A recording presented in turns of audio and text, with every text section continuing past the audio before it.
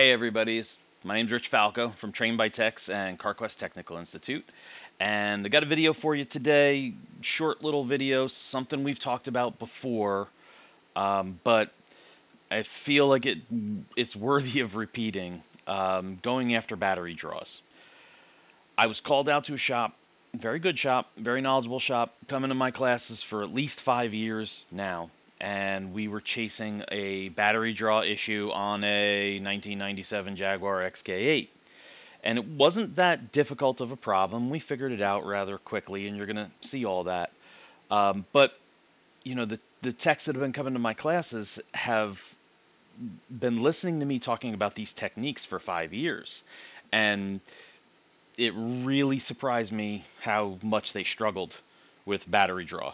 So while fixing this one, we were intent on using their tools and me walking them through their testing, and you'll see we struggled with a little bit of that. But for those of you who are pretty good with voltage drop and voltage drop across the fuses, this is a good review. For those of you who struggle with battery draw, hopefully we go in depth enough that you understand why we're doing what we're doing. So let's jump into this. There's a couple of different videos. There's a couple of different examples here, and hopefully you like it. If you got any questions, send us some messages. Find us on Facebook. Check out our website, and so on and so forth. So first things first. We got a 1997 Jaguar XK8. This is the customer's second or third car. It's not their daily driver. The battery goes dead, but it goes dead very quickly. The customer bought a battery maintainer, and even with the battery maintainer on, the car still goes dead. So I show up. They pull the car into the shop for me. And I'm saying that for a reason. Bear with me here. But they bring the car in for me, and the first thing we need to do is set the car up, which means open all the doors, open the hood, open the trunk. I need access to all of the fuse panels in the car, but I need this car to think he's closed up and locked up and can go to sleep. So if there are door jamb switches, we need to close them. If they're built into the latch, that makes it easy. Most newer cars are. You can just take a screwdriver and force the door latches and trunk latch and hood latch closed, which is what we did. For newer cars, we want to get the key away from the car, because that key, if it's a proximity key, is going to try to talk to the car and keep things awake. But we want this car to go to sleep, and that may take a while. We may have to... again, on a newer car, it can take 45 minutes to an hour, depending on the car. So that's what we did. We got this Jaguar in the door. We opened up all the doors, the hood, the trunk. We shut the key off, got the key away from the car, let it go to sleep. And that's where we're at when we start this video. First thing I want to say is, you know, my goal was for the shop to use their tools and for the techs to walk through this themselves. You'll notice here, let me see if I can pause it in the right spot. There's the customer's 1.5 amp battery maintainer. Now, the shop has a Virus Pro. He has a high amp clamp, a low amp clamp. He's got everything you could imagine. Go get your Virus. We're going to use the low amp clamp. We're going to see what the current draw is. He doesn't have a 9-volt battery. He's never used a low amp clamp, so we don't have a 9-volt battery. Not a problem. I got some in my Pico kit. I run out to my Pico kit, and I realize, oh, I don't have a spare 9-volt battery because I left my amp clamp on the last time I used it, or time before that I used it. So I had to use my spare battery. No big deal. We'll just use my amp clamp. No, I left that one on too. So this is the struggles of you know, these amp clamps. You've got to remember to shut them off. And then it comes to me. I have a Pico 4425A. Boy, I hope that's the right model. I have the newest Pico, which has powered attachments like the low amp clamp and the high amp clamp. And remembering batteries and remembering to shut things off is a thing of the past. This isn't mine. It's on loan from Bryn, who's, got it on loan from Pico. So we've all kind of been playing musical chairs, passing it around, and trying to do some videos with it. There's the attachment, this BNC Plus, or what honestly I forget what they call it. Shame on me. It powers the low amp clamp. The other thing it does is auto identify the attachment to the Pico. So I've got the Pico hooked up to my laptop, and it's auto-identified it. It's set the scale up for us. We can see that we have a 2 amp draw on this battery. So the car is shut down. The amp clamp is on the negative cable. We could have went to the positive cable. It doesn't matter. Amperage is the same throughout the circuit, but the negative cable is the easiest one for me to get the low amp clamp around, and I've got a 2 amp draw. Already we can see why the battery went dead even with a 1.5 amp maintainer on it. It wasn't enough amperage to keep the battery fully charged, and this is a significant draw. So there's a bunch of different ways we can go about this. And to be honest with you, the Pico is overkill. I'm using it because we didn't have any 9 volts handy, and I wanted to record this real fast. Your U-scope and an amp clamp could have done this. My Vantage, hooked up in series with the battery, could have got this. We only need 1 channel, but it really is nice. The Pico with the automatic setup is kind of nice for somebody who doesn't have a diag cart with everything at his fingertips, like maybe some of you do in the shop. But now we know we've got a draw. Well, a lot of guys will say, "Oh, 2 amps. Walk around the car with a thermal imaging camera." That's absolutely a valid way of going about looking for a draw, especially with something as significant as 2 amps. Remember, I said somebody else pulled the car in. This is Florida. The second he started that car up and pulled it in, there's enough current flowing through all those fuse blocks that I probably am not going to get a quick and simple direction. If I let it set for a couple hours, maybe an hour, I might have got something. But I decided to go with voltage drop across the fuses. So we need to find the fuses. Well, it's not often I say something nice about Jaguar, but right next to the battery in the trunk of the car is this panel. Identifying panel for all of the fuse box. Notices there's like 6 different fuse boxes on this car, and there's a label for every single one.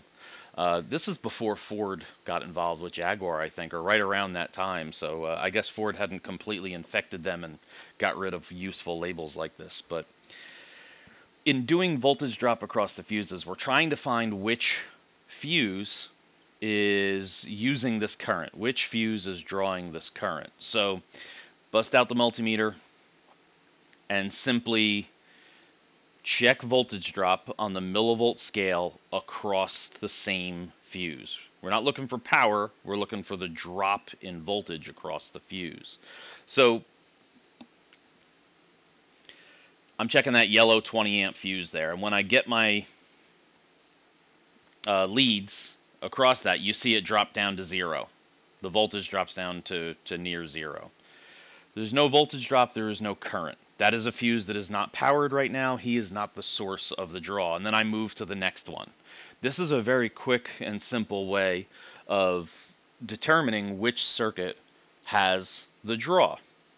So I go through every single fuse in the trunk of this vehicle, and I don't find a single one with any voltage drop whatsoever. So 1 fuse panel down. Time to go back to that chart. Now, see if I can do this. I started in the trunk, and I worked my way over to the side of the dash, then under the hood on the left side, then the front of the hood, then I came back to the right corner, and then to, what is that, F? Yeah, it looks like F, on the passenger side of the dash. As I worked my way around, I was checking all the fuses and looking for voltage drop, and there was none. I went all the way around until I got to that fuse panel, F, And the absolute last fuse, if I had just started in the other direction, I might have caught it right away. But the absolute last fuse that I had to check is where I found a measured voltage drop. So the first thing you notice when this video starts is, what the heck is that? That's aftermarket stuff. And anytime we're chasing battery draws and we see aftermarket stuff, that's a huge red flag. If you look, you see the wire tucked down here. We see a little box here, I'm guessing is part of some type of alarm system. It wasn't the draw. It was the first thing I jumped to. I made an assumption, and it wasn't the draw. So I check voltage drop of all of these fuses working my way up, all of these fuses working my way down, remove this. Got all the way to that very last fuse. That guy right there. Let's back up for 1 second. And let's zoom in.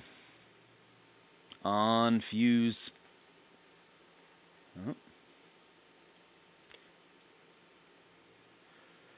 Now the way these fuses are displayed is backwards. It's like a mirror image.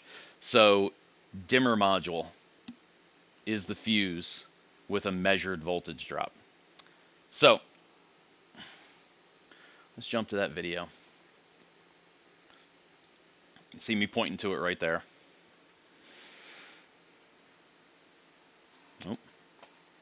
Jump to the next one. I'm trying to use two hands to get across the fuse, and there you see about 14.3, 14.2. I'm right across the fuse there. I have a measured voltage drop.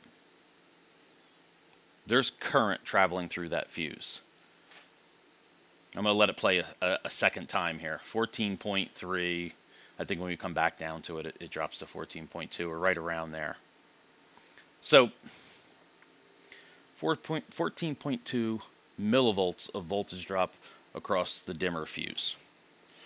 What does that mean? Why do we have voltage drop? I pre-recorded a little close-up video of me doing this on a test panel in my shop. So we're gonna jump to that. Hopefully that answers some of your questions as to what we are seeing and why we do it this way. But it is a way of determining the circuit without unplugging fuses, without taking the chance of modules resetting, of relays that are stuck on switching off, of other components waking up and skewing our values. But we definitely have an issue here with that one fuse, and we're going to chase that right after this.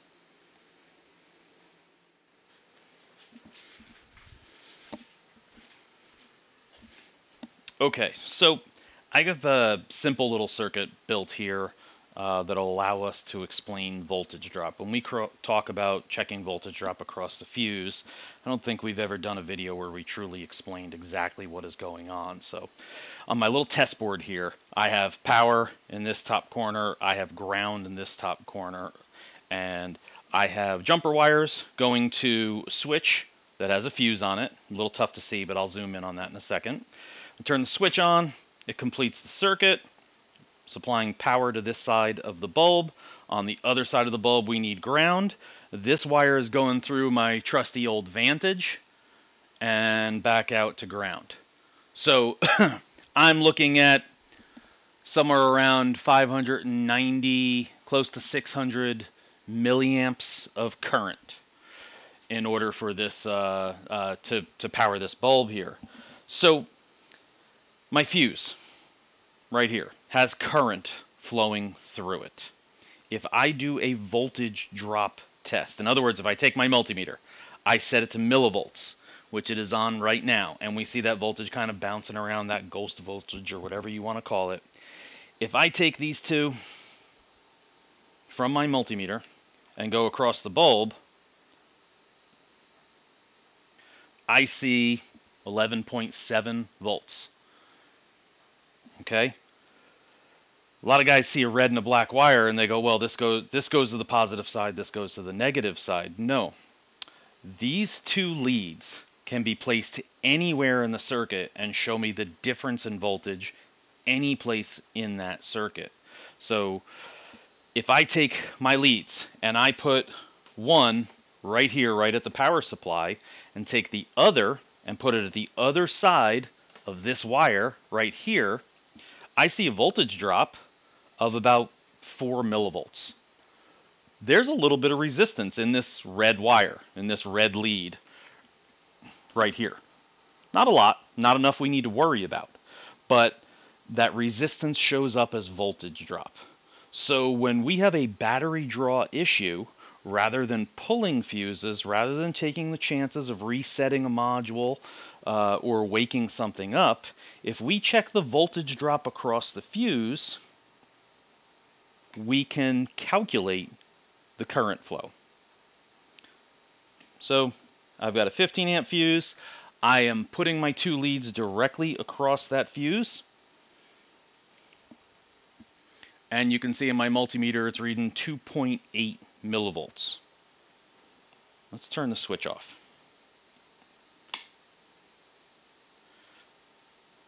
When I turn the switch off, my voltage drop goes to 0. If I am testing a fuse and the voltage drop across it is 0, there is nothing, no current traveling through that fuse. I'm not powering anything up. That fuse is not part of my problem.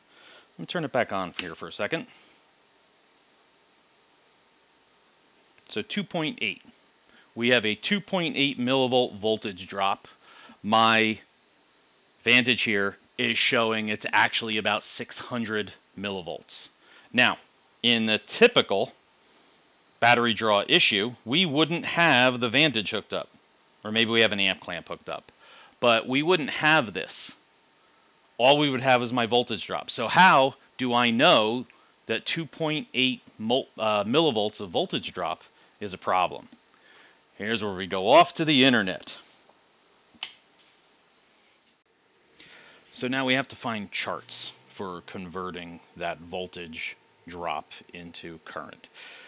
CarQuest, CTI has put them in their books for years. The easiest and quickest place that I have found to find them is on the PowerProbe website. So here, I search PowerProbe. It's powerprobetech.com. Click on that. Under Knowledge, there's a technical library. Click on the technical library, and right in the middle is fuse voltage drop charts. So I click on fuse voltage drop charts, and it brings up about 8 different pages. What we have on this side of the screen is measured voltage drop. Let's zoom in just a little bit. So this is my measured voltage drop across the fuse, and this is the equivalent current traveling through that fuse. So we were not testing a cartridge style fuse, we were testing a standard fuse. So let's move down here a little bit. That's a maxi fuse. There's our mini fuse chart. There's our standard fuse. So we had a blue 15 amp fuse, standard fuse. We had 2.8 millivolts. If we scroll over, we see 583 milliamps. A 2.8 millivolt measured voltage drop on a 15 amp standard fuse equates to 583 milliamps. That's pretty darn close. What did we have? 599 or somewhere right around there?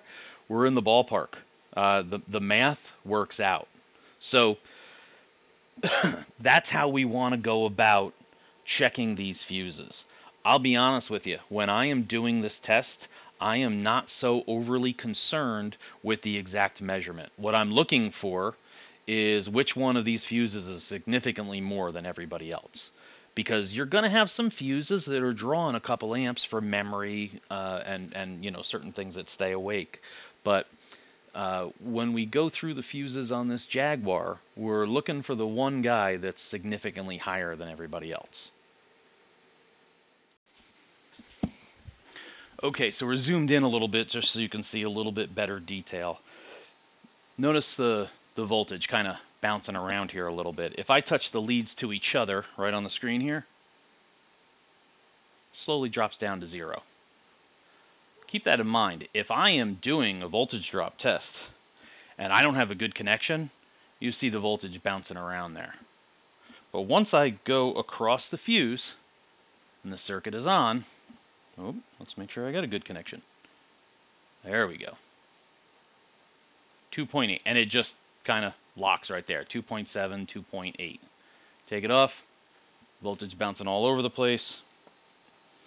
Now we're getting an actual measurement. So keep that in mind. You know, obviously some of these fuse panels are really tough to get to, and you know, we're laying underneath the dash and suddenly we don't have a good connection and we're wondering why it's bouncing around. Oh, we need to reposition it. And once we get it on, 2.7, 2.8 if I leave it there for a second. So remember that 2.7 millivolts, because we're going to use that value to determine the milliamp traveling through this fuse. And again, turn the switch off. No current, no voltage drop.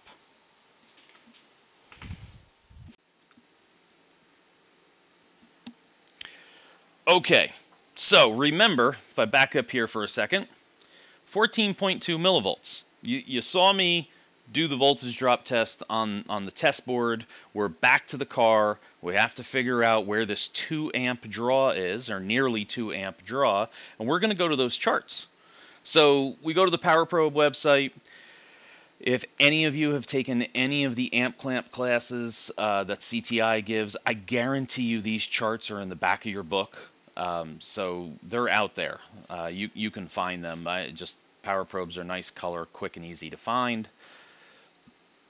We scroll down to our standard fuse. And there's page 1 of our standard fuse. It was a red 10 amp fuse. So we're looking in that column right there. Whoop, went off the... Now all we have to do is find our measured voltage drop. Well, this starts at 0.1 and scrolls down all the way to 10 amps. There isn't anything beyond that. Now what? I don't have 14.2. How do I know? Make the math easy on yourself. Half of 14.2 is 7.1. If we go to 7.1 and we look at the value, we can double the value and kind of figure out what we've got. So that's what I did.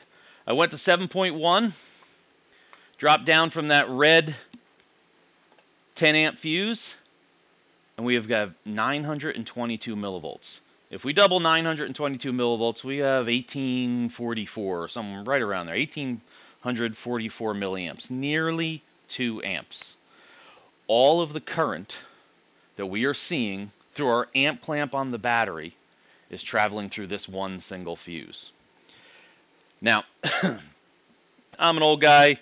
The tech I was working with and kind of showing him the this technique is, you know, he's got some gray hair, some experience streaks, and when we saw what that fuse was, the dimmer module, he was the first to say it. Oh, just like those Lincolns.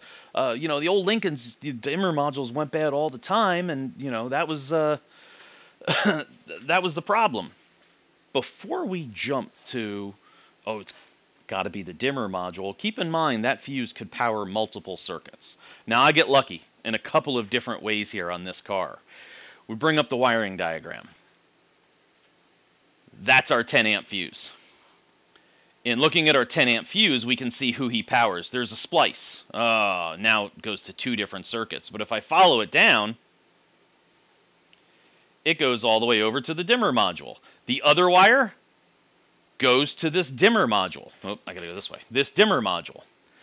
So here I am. I've gotten lucky. This fuse only powers 2 things. Keep in mind, these are solid wires, which means I'm seeing the entire circuit. If it was a dotted line, I might have to look at other wiring diagrams, like this ground up here at the top that I'm circling. Hopefully you can see that. Oh, no, wait. This ground up here that I'm circling. The fact that it's a dotted line lets us know that this wiring diagram isn't giving us the whole picture. There's other things going on there, but these wires are solid, so I'm seeing the whole thing. So At this point, I'm comfortable pulling that fuse. And when I pull that fuse, the draw goes away. Now, I want to make sure of one thing. I want to make sure I don't have a Jaguar doing Jaguar things, which means incorrect wiring diagrams, incorrect colors, things going on that aren't in service information. Just pulling the fuse doesn't tell me everything. I put the fuse back in, the draw comes back. I decide, well, if I unplug the dimmer module and the draw goes away, then at least I know there's no other mystery modules on that circuit that Jaguar hasn't given us a wiring diagram to. So that arrow shows dimmer module adjacent to right-hand fascia fuse box. It is literally right next to the fuse box where the fuse is. I get really lucky. That's it right there. That plug is unplugged. So when I unplug the dimmer module and I go back to the trunk, I don't know if you can see it, but it's at 0. All of the draw is gone. I found my problem. My problem has to do with the dimmer module. Now, if I plug it back in, it goes right back to 2 amps. Here's the important thing, and I know Bryn did a video like this where, you know, they thought they had nailed the problem, and I think it was a Caravan that had really thrown them for a loop, and they didn't find the entire issue.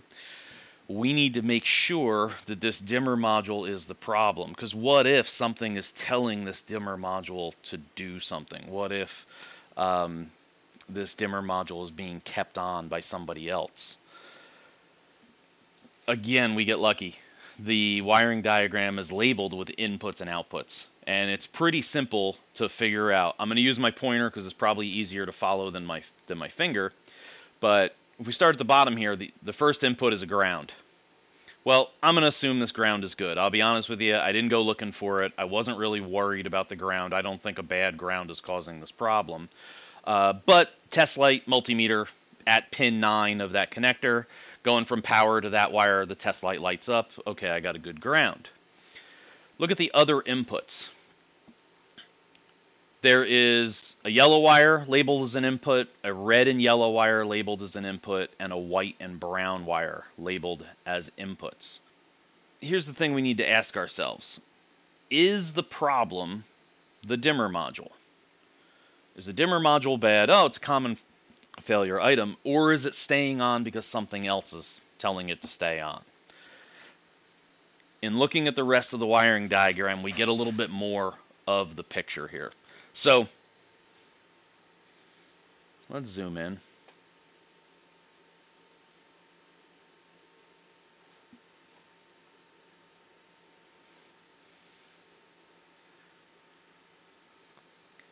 Here's my ignition switch. The ignition switch is shown in its at-rest position, in the off position. If I turn the switch to accessory or run, you'll notice that a ground travels through the switch and is applied in accessory or run to this pin, which travels down to the dimmer switch. So this dimmer module gets an input from the ignition switch, and it is a ground.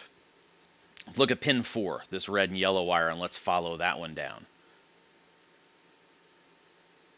He goes to the lighting stalk. If this lighting stalk is turned to side, a ground is provided to this input. Now, if we look at yellow and we follow that one down, yellow is a variable resistor in the dimmer override switch. This is an input for how bright they want the dash lights to be.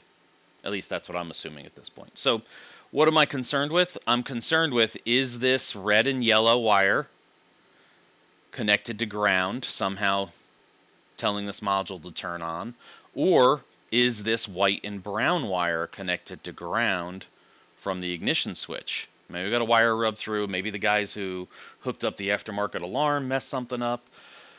So with this plug unplugged, take my test light. Actually, I use my multimeter. And and I checked for a ground on this white and brown wire, and I had a ground on that white and brown wire from the ignition switch. I checked for a ground on the red and yellow wire. I did not. So I decided to turn the lighting stalk on, and when I turned it to side, I got a ground on that red and yellow wire. When I turned it off, no ground. Yellow I didn't really worry about, because the fact that I had a ground on pin 3, this white and brown wire, with the key out of the car, told me there's the circuit I need to investigate. This dimmer module might not be bad. That ground might be providing an input, keeping the dimmer module on. So at this point, I grab the key. I'm sitting on the passenger side of the dash. I reach over, put the key in the ignition, and literally as I'm putting the key in the ignition, I want to kick myself. Remember at the very beginning I said somebody else brought the car in. I can tell by the feel of the key in the ignition there's a problem. And I turn the key probably 45 degrees before I feel anything happen. If I had driven the car in, I would have felt that the ignition switch was shot, and I would have known where to go with my testing right away. But they brought the car in for me, and I didn't catch it. But keep in mind, I am maybe 10 or 15 minutes into my diagnosis, and I know where the problem is. This car needs an ignition switch. Now, 1997 Jaguar, I'm not getting involved in. We diagnosed the problem, and that is all that they wanted, and it went from there. I don't know if they called the locksmith or went to the dealer, but the car needed a whole lock cylinder assembly or switch assembly. I'm not even sure if they're available separately, but I do know he got another switch, and the draw is gone. So I hope that the little demonstration, the little walk around this car, explained that voltage drop across the fuse a little bit better. A lot of guys see that in class and go, oh, that's awesome, that's brilliant, I can't wait to do that. And then it's 3 months later before they get a battery draw issue, and they're standing there going, what the heck was Rich talking about with the fuse? I'm just going to get the test light and start yanking fuses. You know, for the guys who are new to this, I hope that helped. For the guys who've done it before, I hope this was a good review. But remember, once we have found the fuse, we've just found the source of the draw. At that point, we need to figure out what circuit it powers. And when we find that module or relay or whatever it may be that's causing the problem, we need to take that next step and ask ourselves, is this the fault, or is somebody keeping him on causing this fault or this draw? I think that's it. Hope you like it. Yeah, send us a message if you got any questions, and that's it. Thanks for watching, and hopefully I'll get a couple more of these done. I have another quick, simple one to share with you, and you'll see that one soon. Thanks a lot. Bye.